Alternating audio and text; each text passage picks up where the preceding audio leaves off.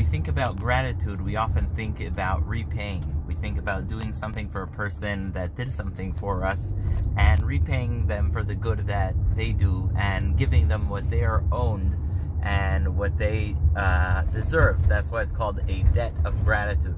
And yet, in this week's Parsha, we see otherwise. The Torah says that L'chol b'nei Yisrael lo yachratz kelev leshono. The dogs didn't bark at us at the time of the Exodus.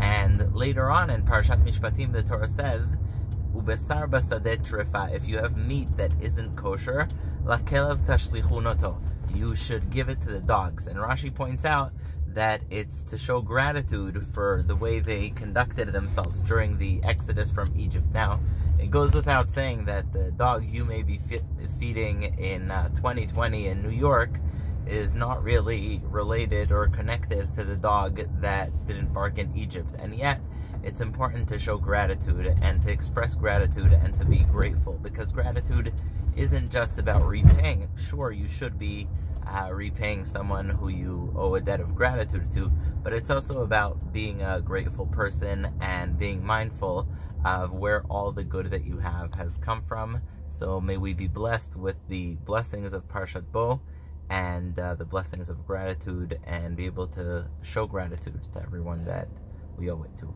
Shabbat Shalom.